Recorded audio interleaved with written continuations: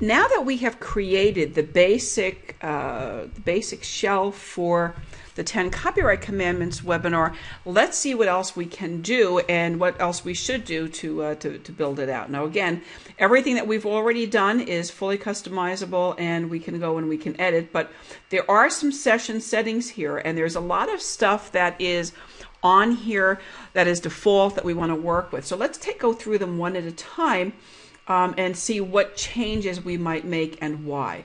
The audio settings, again, are we talked about that being the VoIP or the long distance. My recommendation is leave this as is, or for both. But if you're uncomfortable or if you are working with a clientele that's very uncomfortable about VoIP or that really doesn't know how to use it, and you are going to be hearing more people, kvetching and complaining that they can't hear you, then you probably are better off, disabling that and just staying with long distance, with the telephone number. Okay, if you make any changes to anything, whether you're making changes here or anywhere, you always have an option to notify all of the affected participants of the changes. So if you've had people who have already signed into your platform and they've already received a note from GoToWebinar saying that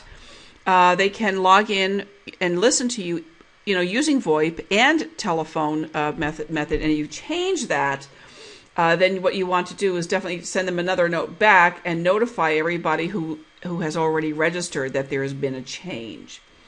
Okay, so that's number one. Number two, we're going back, is going to be panelists. So you can always add panelists later. You don't have to add the panelists at the time that you create the webinar. You can do this later on. So you may decide you want to have a webinar on a given day and then, collect some panelists later. Don't add their names before you've had a chance to speak with them, but you may have people attend after you have done that already. So what happens here is, again, I really suggest you contact them first and ask them, make sure the date is okay, and then of course you'll be having some discussions about their input, and that's going to be covered in the checklist. But in the meantime, what happens is you'll be putting their name here and their email address, and then they will appear actually on the program and on the holding page in the waiting area as panelists. So you can also resend the invitation emails. If you have panelists who are registered, you may want to do that. You may always want to remind people about a webinar. Let's see, branding and theme. Again, this is all stuff that you can change. You can change the logo. You can change the pictures.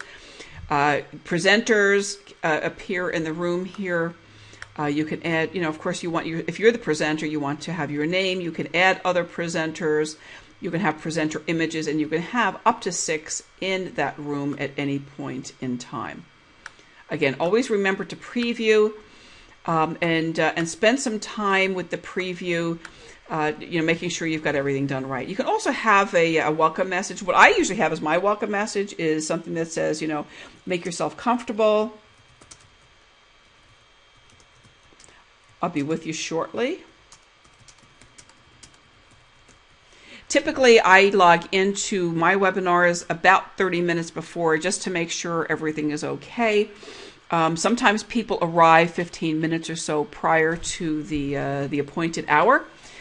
People who have known me and attended my webinars for years, and there were many of those folks know that is my that's my MO, and very, very often people will arrive early, so we have a chance to chat a little bit and catch up.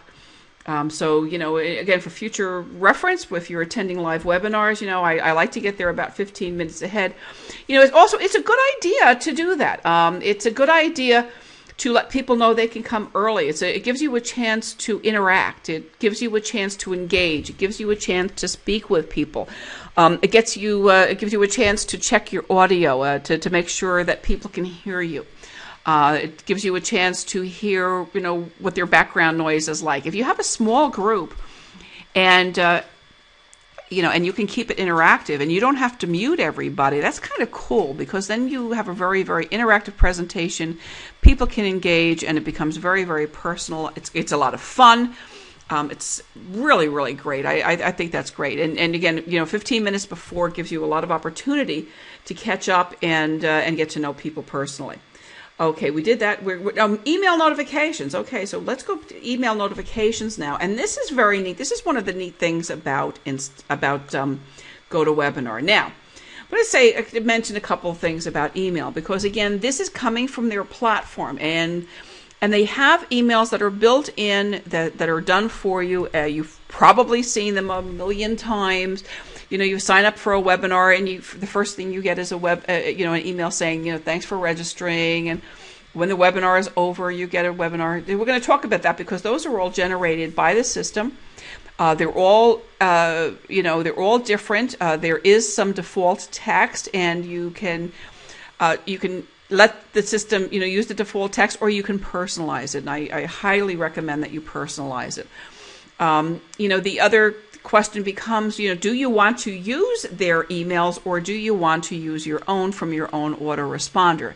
And again, that's a matter of choice. I like to use both. I'll be honest with you. I really, really like to use both. I like to use a combination. I let the GoToWebinar platform send stuff out. I make sure that it's personalized.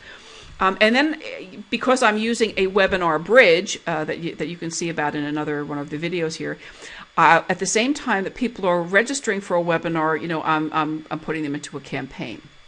Now, if they're already in a campaign, and if a subscriber is already on my mailing list and they register for a for a webinar, that's not necessary. Unless I'm doing another kind of campaign on another subject and the messaging is all very, very different, it's not necessary to do that all the time. When I created this webinar and I put the webinar in the platform, let me go over here for a second here, over to Blog Mother Fran. When I created the event at Blog Mother Fran, and also at HUD Homes Fever on the other site, I just put the registration link right here, and that's all that was necessary. So there was no bridge attached to that. That type of registration does not put you onto another mailing list or anything. And again, you created a link. It asks for your name and email address, and that becomes your private link to the event. Each participant in the event has a unique link. Everybody is logged in separately. You can't share the link with other people because it's your link. People have to register independently. You can share it, and depending upon how you set it up with the platform, a number of things can happen. If I have a webinar and I have, Davy Jones appearing as a registrant, and Davy Jones appears as a registrant 20 or 30 times, that tells me that somebody was sharing a link. That might be okay sometimes, and it might be okay on a free webinar. I mean, on a free webinar, I don't know why people wouldn't want to have their own anyway, because they will get, they'll get notifications and follow-ups and so forth and so on. But if I'm doing a paid webinar, or if I'm doing a webinar that's part of a program where people are paying a premium, and I see 20 attendees with the same name using the same link, I'm going to delete them, most of the time, because that's just not a cool thing to do. And I don't see that happen a lot. I see it happen occasionally, but happily not too much. But that's something that for you to think about. Every time somebody registers on a GoToWebinar link, they are creating a ticket to the event for themselves in their name and for their email address, and all of these emails that are generated from the system are going to go to the email address that actually registered for the event. So let's take a look at these, and let's see what your choices are and how to proceed, what the best way to go. So we have email. You have a choice of sending it in HTML or in plain text. The HTML, it seems to have very, very good delivery rates as far as I can tell. I just leave it at that. This says, it gives you a chance to preview the webinar invitation, and this is what it looks like. So when the invitation goes out, when they, This is the invitation to register for the webinar. So when I want to invite people, if I want to invite them from the platform, they get this and they have to actually click on the link or on the button here or on the link to actually register. So there's an invitation to register, and that's not something I mess with a whole lot. Okay. You can also have it email you the invitation. You can personalize the emails, and here we go. And so here we have an email. The subject line is a confirmation with the webinar address. You see that? Okay, that's what that is. It allows 297, or I have 297 more allowed, so 384 max. So you can see that is a pretty big subject line already, and I don't really see any reason to make it any longer than that. Here's how it will read: Dear first name, whatever first name they use on the registration. Thank you for registering. It inserts the webinar link. It says, please do not share this with others. The link is unique to you. You will be connected using the computer's microphone and speakers. A headset is recommended. There we go. So because I registered here with this email address, that remains there. I can add other text here. I can change the email address. I may want to direct questions back to to Webinar Fever. Actually, I may want to create a separate email address that collects email germane to this project, and so that might be something I would consider doing, and I do that on occasion. I can add this to the calendar. Your people who receive this email will be able to add the event to their calendar, and then of course you can preview and see what that looks like. Now, you also have the ability to choose additional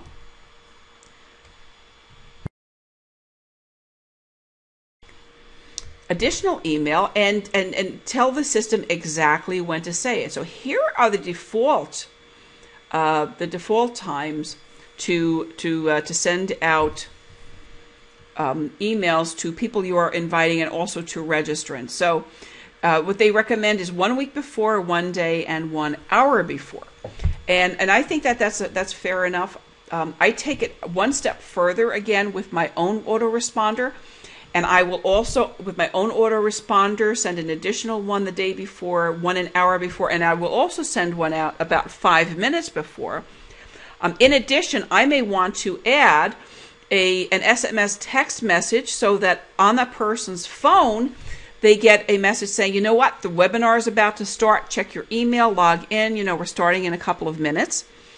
I may want to do that. Of course, you can only do that if you have their text and their cell phone, and you have permission to do that. So if you have, in the course of your communication with your registrants, if you been able to secure that information, you can use that very effectively. The other way that is really excellent and that works wonderfully to increase attendance is a voicemail message. And by delivering a voicemail message to your registrants' phones just before the event is going to start. The other thing that you can do with your autoresponder system is something else, because with the autoresponder system over at Instant Customer, let me give you an example. When you're doing an event over there, and this is a little bit more germane to Evergreen webinars right now for when they sign up for the Evergreen, and they're working on a live webcast platform right now. You can actually design that system in such a way that if you have, let's say you have 100 people who have registered for your event and 50 of them show up, well, you can actually have that set up so that if you have a bank of registrants who have not, clicked the link and actually attended, that the system, you can prompt the system and say, okay, if anybody hasn't attended, 5 minutes after it starts, segment that group and send them a notice and tell them we're live. Come on, don't miss it. And that is something else that has proven to really increase attendance a lot at webinars. And that, again, is using your own cross-channel marketing in conjunction with GoToWebinar in a way to make it more powerful than ever. So let's see, what do they say here? Yes, it says it suggests that you send the reminder at least twice. I agree wholeheartedly. You can also, change this. You can, you can change that even more. You can preview that email. That's a reminder. It's a reminder of the date and the time. And then afterward, when the event is over, you can send follow-up email. And again, this is something you can send. A lot of people send it out the next day, and some people send it out the next hour. Some people wait even longer than that. The default is 1 day. I think if they did attend, it doesn't matter if it's a day or an hour. What I do think is important is that you actually personalize it, because what they say here is, thank you for attending our webinar. We hope you enjoyed our event, blah, blah, blah. Okay, but you can add some stuff. You may be offering something in your webinar. You may be offering a special report. You may be offering access to a video. You may be offering a special list of, the list of all the foreclosures in the area. You may be offering a list of staging tips. You may be offering something really, really cool. And if you're offering something and you're promising to deliver that after the webinar, then you might want to make this an hour after, and make sure that you type this, write this in. Here is your list, list of, we'll say list of bank properties. Bank properties. Boy, I'm a terrible typist, I'll tell you. As promised. Okay, and then what you do is you'll actually insert the link here. You may have that. I don't know where you have that stuff. Your domain.com, bank list, PDF, whatever. Whatever it is you have, you can put the link in and put that link right in the follow-up email that goes out from GoToWebinar, and that's a really, really, really neat thing to do. And do that in advance. So plan that in advance. As we talked about, you're going to plan what your handouts are, plan what your bonuses are, plan what you're sharing. The other thing you may want to do, and which is a really great idea, is to give them a link to your website. Maybe a link to register for something else.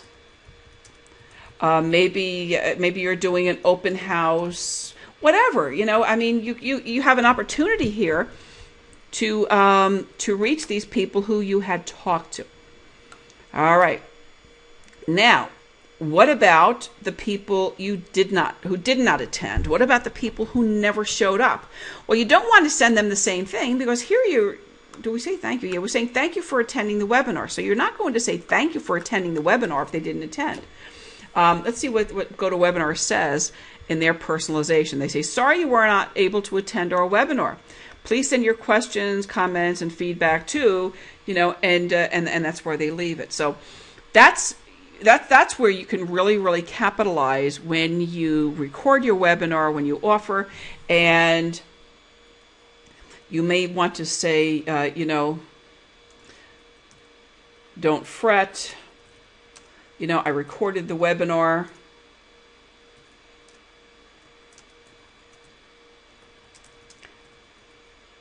Okay, you can see it, give the link, where people can find it. One of the things that you definitely want to do here with that kind of message is, is introduce some level of scarcity. If they know that it's there and they can see it anytime they want, then there's a real good possibility that they'll never go back. If you tell them it's only going to be posted for a week, or only going to be posted for 48 or 72 hours, that's something else. And that increases, a whole measure of urgency. And if it's something that is really, really interesting to them, they're going to make a point of going and seeing it and watching the replay. If it's not interesting to them, and and they're really not interested, that's fine. Then maybe that it's not really, really good targeted traffic, and maybe that's really not a really, really good prospect for whatever niche it is you're working on. So, don't worry about that, but definitely assign a time limit and follow up. Again, in the meantime, make sure you have everybody captured on a list that you own, because this is a GoToWebinar list, and this is not a list where an email company, an email autoresponder company, with a whole lot of integrity, is going to let you just upload these contacts and start sending them stuff. If you have an email company that lets you do that, I'll be honest with you, I think that is something that's a red flag about the service you're using, because the stuff that the people that I'm using that just is not allowed. When people take advantage of a system like that, when they abuse a system like that, they create spam. And when you have a system that is responsible for creating a lot of spam, then that system starts to suffer terrible issues with deliverability and reliability of service. And if you are, housing, lots of people in a list on that, your own deliverability and your own email is going to suffer. So you want to be with you want to house your list, and you want to see it residing on a place where the managers and the people who operate that system are, have the integrity not to do that. Let's go back to our webinar here for a second, see what else we have to work with. We just did the email settings. Polls. Okay, so we can, for some reason, my poll disappeared. I probably didn't save it. You can create polls that you can conduct inside the course of your live webinar. There's single answer poll, multiple answer polls, and again, this is very, very simple. How many houses did you sell last year? Okay. This is going to be a single answer question. And we can say none. We can say 1 to 5. We can say 6 to 10. We can say 11 to 20, and obviously people are going to be doing much higher numbers than that. And then we can create the question, and then we can create several polls. And if you're going to have a webinar that's about an hour long, you might want to have 2 or 3 polls, and then space them out at about 20-minute intervals. What you're doing at that point in time is you are, just engaging them, making them click on something, making them think about something, connecting your webinar, your material to them, showing them how they compare with other people who are on the webinar, regardless of what the question is. And that's a very, very good engagement tool. And GoToWebinar does a great thing with that. In the meantime, anytime somebody answers a poll on your webinar, that answer, the answer to the poll, the answer to the surveys, or everything that they do in terms of engagement, appears on an Excel spreadsheet. And when the event is over, you can download that spreadsheet, and you will have access to that information. Same thing with the survey. Again, the survey is something that happens on the registration form. We talked about that already. And you can have different kinds of surveys. You can have multiple answers. You can have a scale of 1 to 5, short phrases, and essays. So you can ask people, all kinds of questions. I answer surveys. Sometimes people are looking for information. What kind of surveys could you do on your registration form? You may want to be talking to investors. You may, ask people, have they owned investment properties? What are their questions about real estate investment properties that they would like you to answer on the webinar? You might want to ask, do you want me to contact you personally, and give them an opportunity to respond to you in the survey form. Now, if you do that in the survey form, then you really need to be going back, because all of that information is available in a CSV form. Let me show you that for a second here. In a CSV form on the on the webinar, on a completed webinar. So I have, on this, I don't have one on this practice session. Sorry about that. And I don't, I'm really, really reluctant to pick one up and show you something for a live one I have, because I don't want to violate any privacy issues, and I don't want to show names, and I haven't gone through all of the, rigmarole of, uploading a sheet and, crossing out people's names so you can't see them. I just haven't done that. But you can take my word for it, because you can get reports. You go to generate reports over here. You can get a registration report and that's for everybody who registered. You get an attendee report afterwards and a performance report that gives you details of the entire webinar from start to finish, and shows you how engaged people were and everything else. So that's what you can do.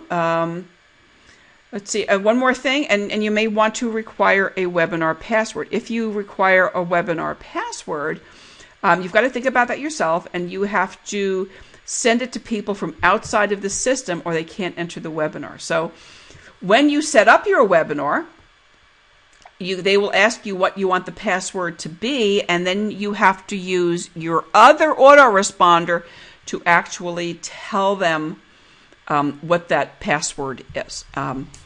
I've never used passwords. It could be something that you want to do and test a little bit and see if people have a problem. I'm just always reluctant to make things any more complicated than they have to be. It seems like even if you do things really, really simply, there is some measure of attendees who are going to have problems with technology no matter how easy it is. And that's one of the reasons I haven't done this. If you're working with a group and you have a group that's really, really good, tech-savvy group that's cool with all this stuff, and you have reasons to be using passwords, then be my guest. Go for it. And come back and talk to us about it somewhere in one of our forums, and let us know why you did that, how it worked out, and let's hear about that. Okay, so on to the next one.